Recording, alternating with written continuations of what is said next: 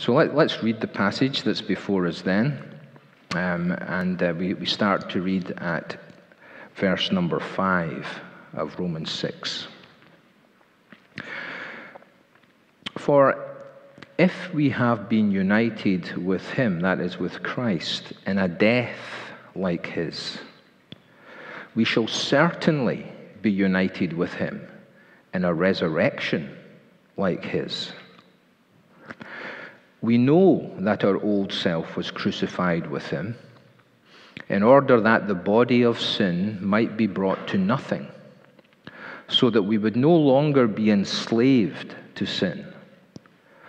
For one who has died has been set free from sin. Now, if we've died with Christ, we believe that we will also live with him.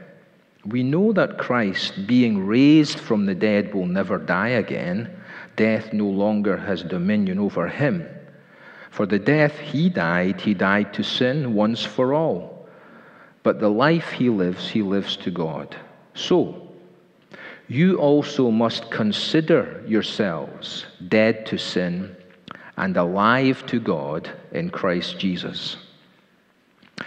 Let not sin therefore reign in your mortal body to make you obey its passions. Do not present your members to sin as instruments for unrighteousness, but present yourselves to God as those who have been brought from death to life, and your members to God as instruments for righteousness. For sin will have no dominion over you, since you are not under law, but under grace. Amen. May God's word touch our hearts today. So this morning, we're going to be thinking about this new life that Christians have. You saw how last week's verse finished off, the end of verse 4, where he talks about that you might walk in newness of life. Christians have a new life, and that new life has to be lived. It has to be lived out. So, the Christian life, therefore, by definition, is not a revamped life. It's not a makeover job. It's not the fact that it's being kind of refurbished or it's a home improvement. It's a brand new life. And that new life has to be lived out. Now, of course, this time of the year, we're all very acquainted with this whole idea of new year, new life, or new life for this new year. We were walking down today and we saw, it has to be said, people who were not exactly svelte, pounding the streets with their yellow vests on. Obviously, their New Year resolution to be their new self is to be fitter. And we've all thought about the diets and all the rest of it. I was speaking to somebody today who's about to head off for a new life on the other side of the world, in New Zealand, very shortly. I'm reading a book just now, actually, and it's about a guy recounting his upbringing in the poverty of the Deep South in America.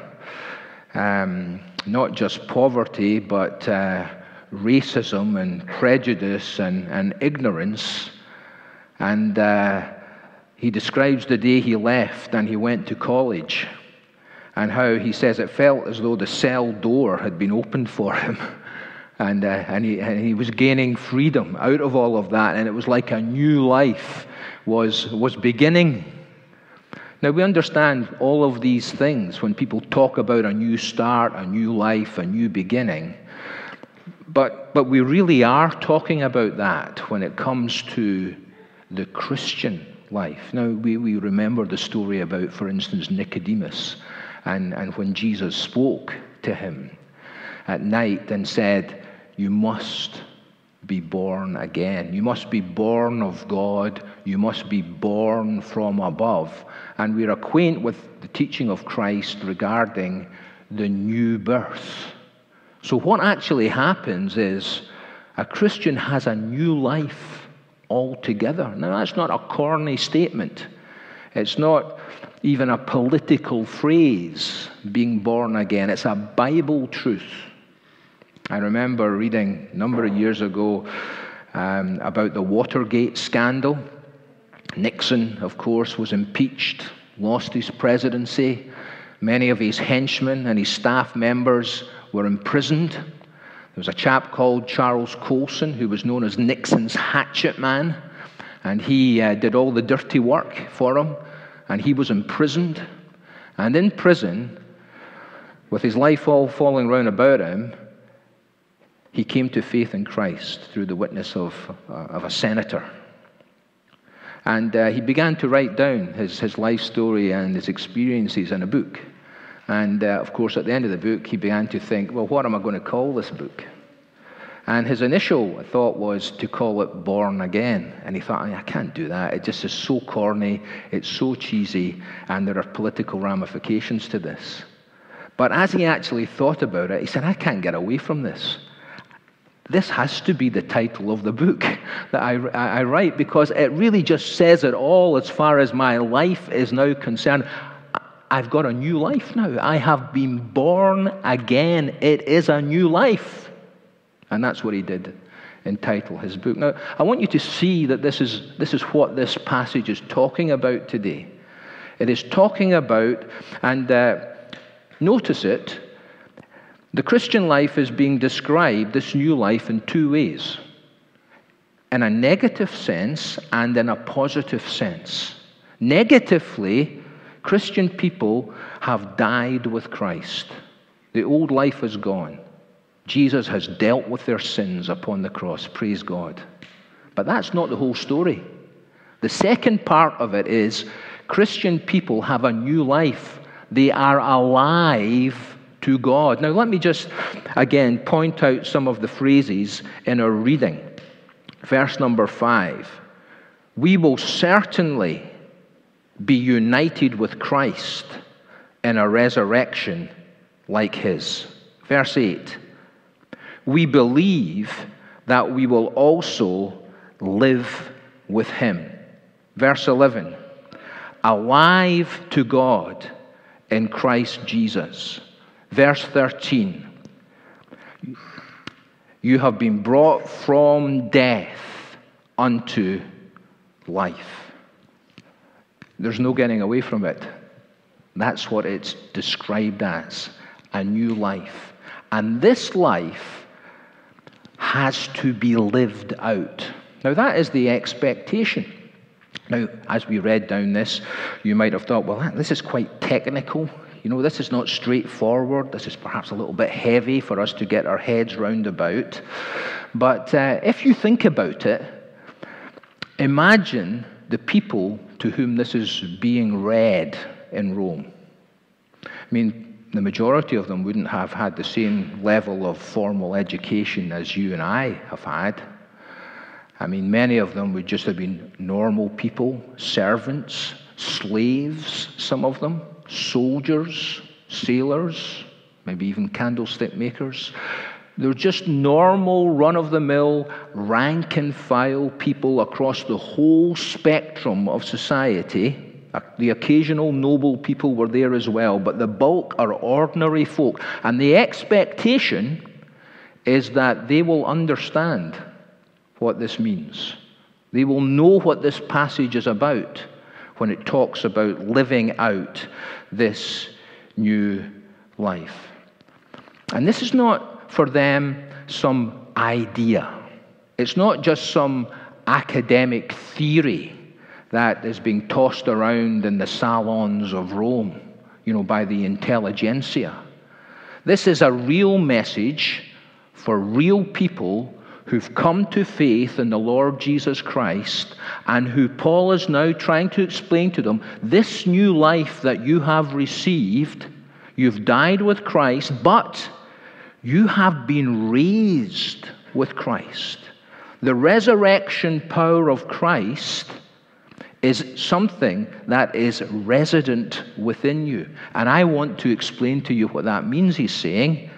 And I want you to learn to live out this new life. So this is real life stuff that we have here. Now, Paul speaks about this virtually in every single one of his letters, not just in this one. And in fact, some of his colleagues, his fellow apostles, they also speak about it. So this is not just some kind of peripheral message. It's a very central thing.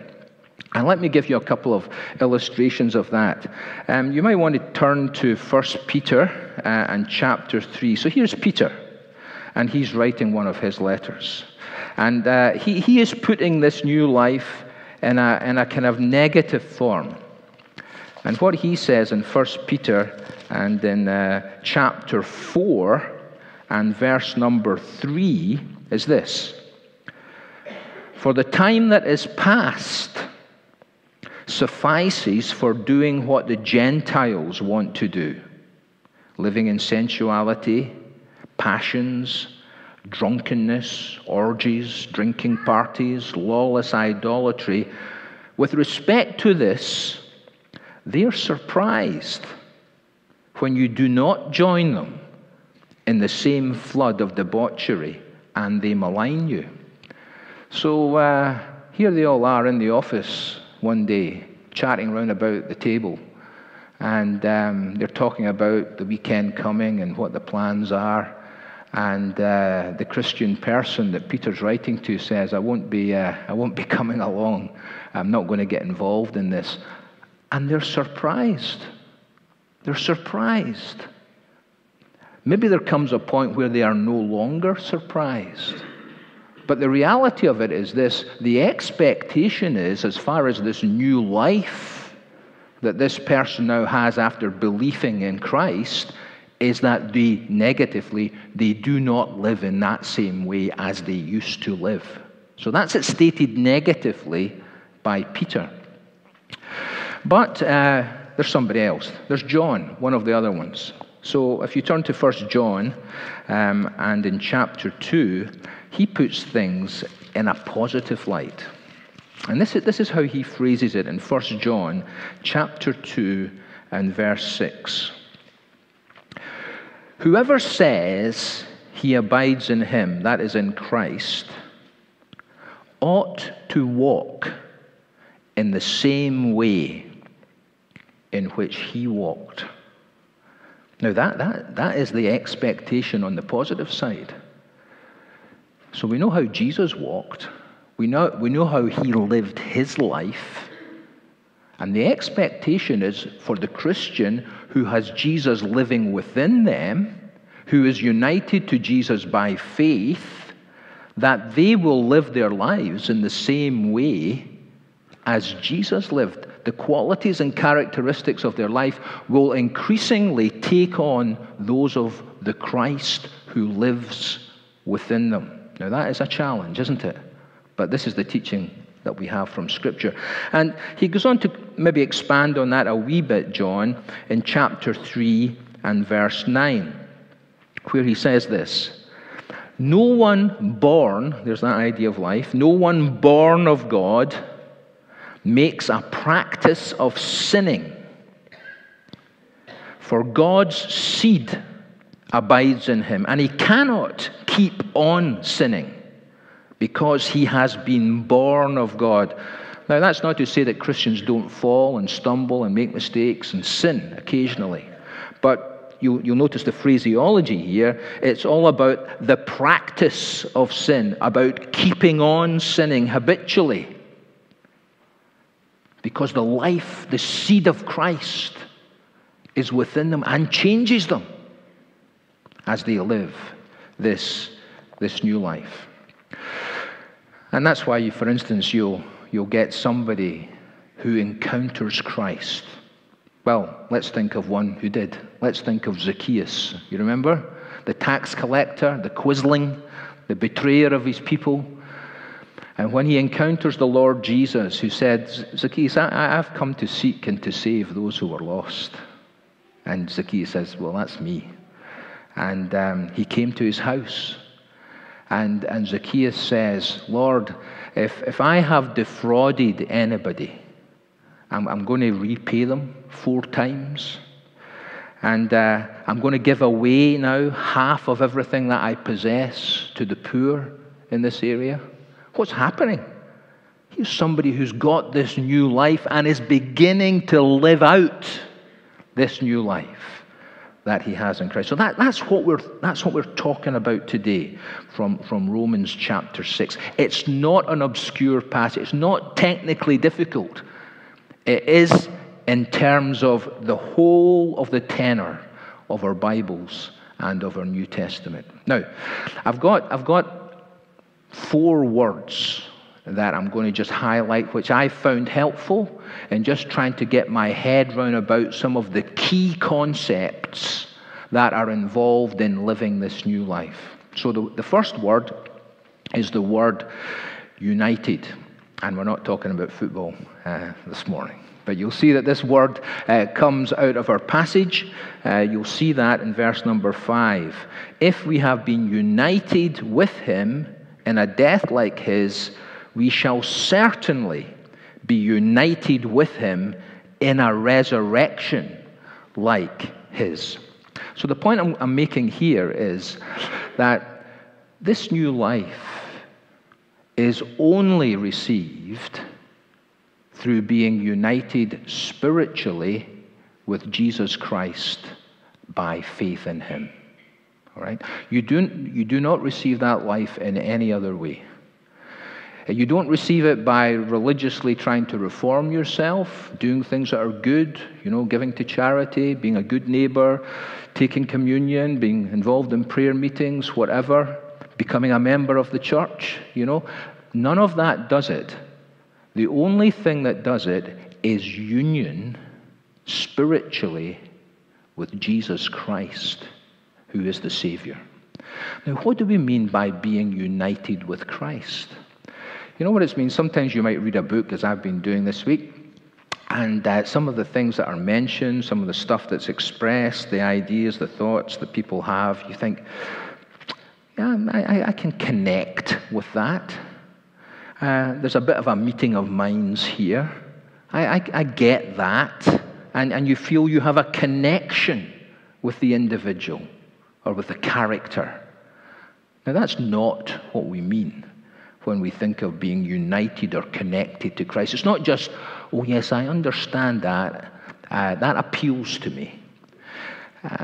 It's a spiritual oneness that you have with Christ. Christ is in you. And that's what Jesus said. Whoever believes in me and my Father, the Spirit of God, we will come and we will make our home within you.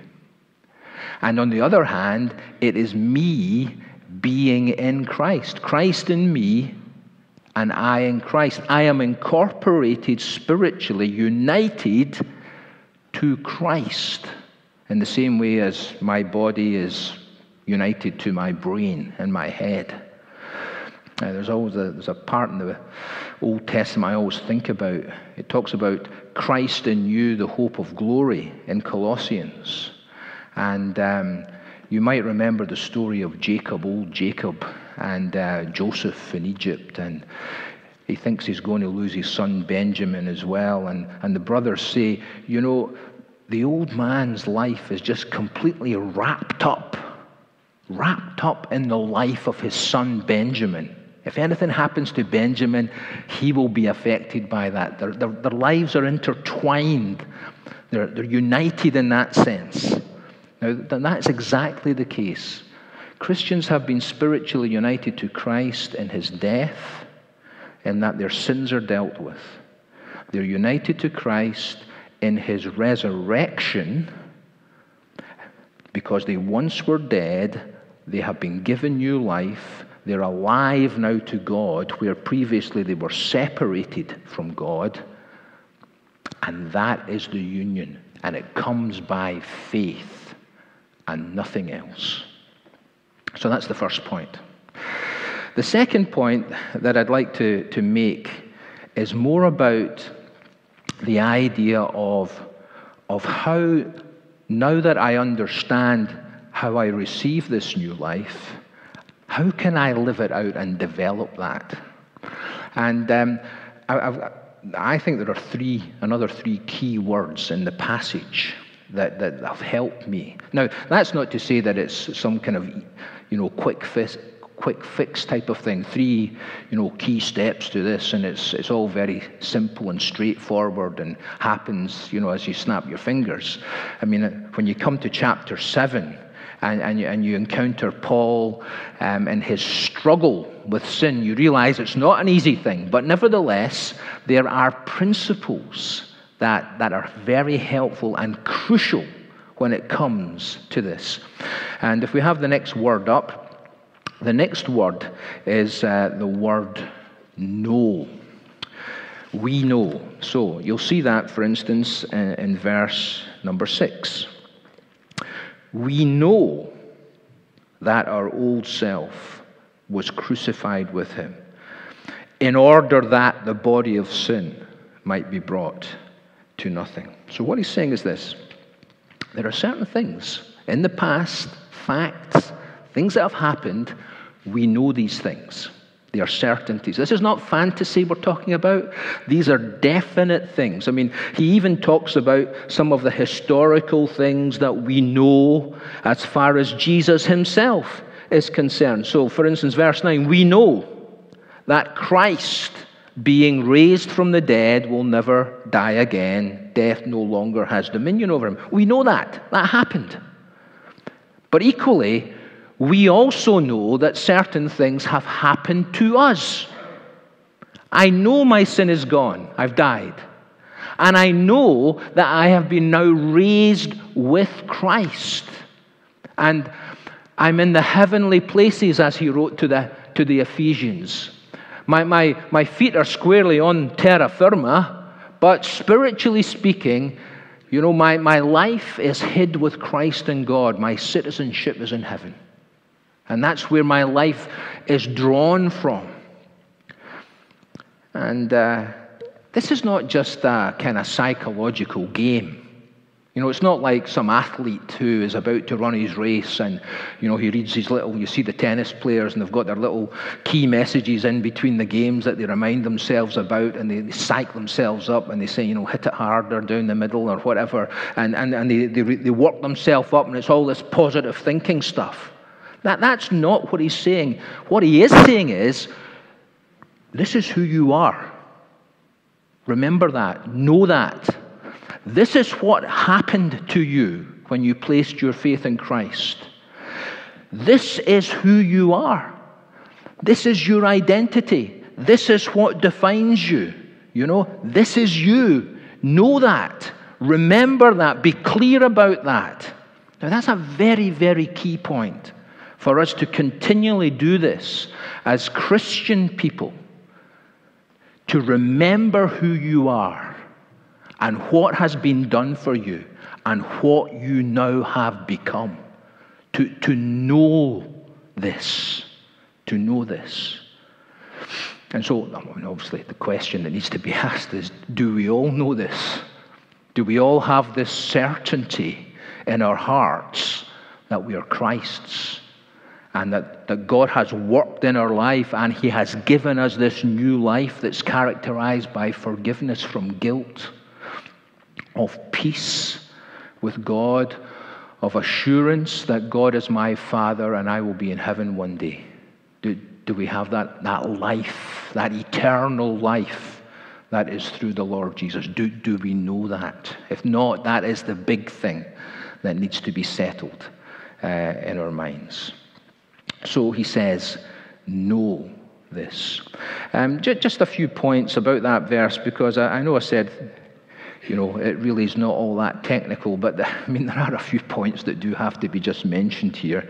And one of them is this, where it says in verse number 6, in order that the body of sin might be brought to nothing. Now, that is not saying that everything about my body physically is sinful. What it really means is my body, which is dominated by my sinful nature, that through what Christ has done for me, that sinful nature might be nullified, might be rendered powerless, that a change takes place because of what Christ is doing within me. So that's the first word. The second word that I wanted to point out is the word consider. And you'll see that in verse number 11, where it says, "So you also must consider yourselves dead to sin and alive to God in Christ Jesus." So you see, there's a kind of progression of thought. There's a kind of gradation here. The word is actually an accountancy term.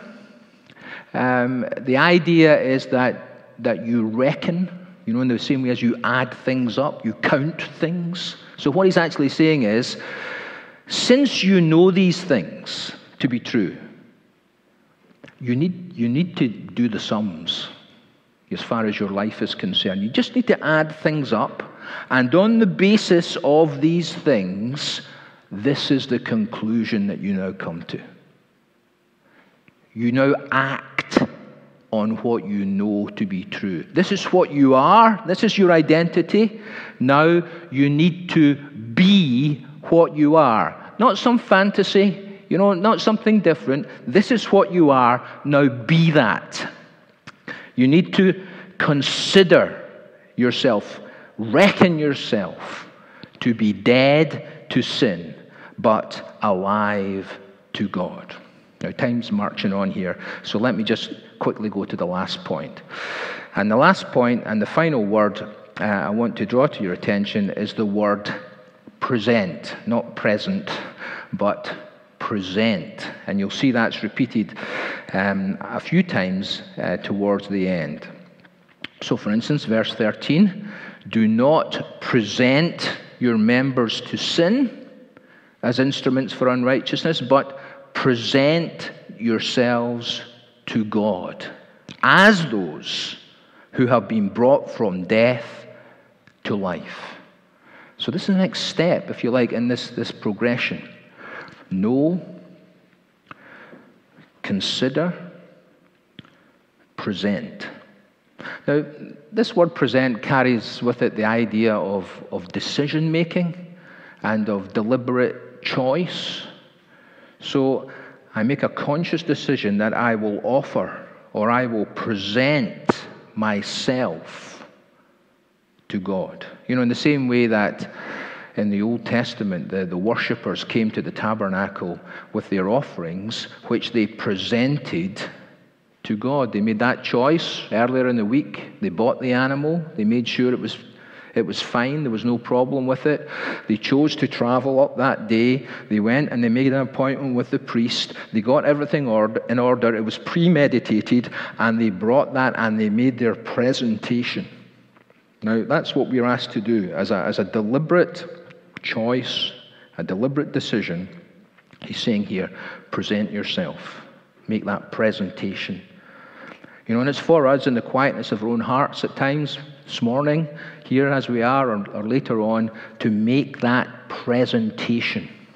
And as you can see, he's quite specific about it. And he says, you present the members of your body as instruments of righteousness. And that's where that old hymn, I'm sure, comes from. Take my life and let it be consecrated, Lord, to thee. And the verses of that hymn go through, take my hands, take my feet, take my mouth. And of course, Scripture does all of that. It talks about all of these things. So for instance, if you were to go to Romans chapter 10, halfway down the chapter, he talks about how beautiful are the feet of those who carry the gospel. Now, personally, I don't think I have ever referred to anybody's feet as being beautiful, I do the minor surgery stuff at our practice. I draw a line at doing ingrowing toenails. I can't stand feet, But what we have here, feet being described as being beautiful. Beautiful feet. Because what are they doing? They've been offered, presented to God, and they carry the gospel to others. And he says that's a beautiful thing. Now, there are other things that are mentioned as well. You might want to turn to this one. This is in the book of Ephesians in chapter 4. And he talks about a couple of things there. For instance, down in verse number 28. Let the thief no longer steal, but rather let him labor, doing honest work with his own hands, so that he might have something to share with anyone who is in need. Hands offered, presented to God. This is living out the new life. Verse 29. Not feet or hands, but let no corrupting talk come out of your mouths, but only such as is good for building up as fits the occasion. In fact, if you go over to chapter 5, it expands on that. Verse 4, let there be no filthiness, nor foolish talk, nor crude joking, which are out of place, but instead let there be thanksgiving. Present the members of your body as instruments of righteousness to Christ. And the bottom line is this, verse 14, the last verse. For sin will not have dominion over you. You people there in Rome, all the different backgrounds, this new life you have, bottom line, sin is not going to have domination, mastery over you. Because sin is no longer your master. If you look earlier on in our passage, it talks about that we will no longer be enslaved to sin. Sin is not dominating. You're not the slave of sin. You've been freed from that. You're now under the liberating authority of Christ and of His grace. It's not the law which kind of oppresses us because we can never keep its terms and we can never live up to the law and we always fall short of that. The thing that now is dominating us is the kindness and goodness and love and the grace of Christ. That is the thing that should dominate us. And that is what should help us live out this new life that we have.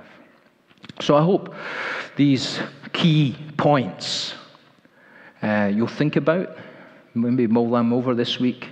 I've found them very helpful. For me, they are essential. Know who you are and what has happened to you and what you've become. And act on that. Reckon yourself to be dead.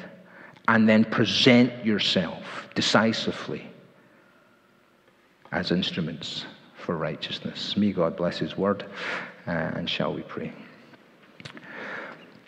Lord, thank you for the wonderful life that Christ offers. I've come that they might have life, that they might have it more abundantly. Pray that everyone here will be a possessor of Christ's eternal life through faith in Him today.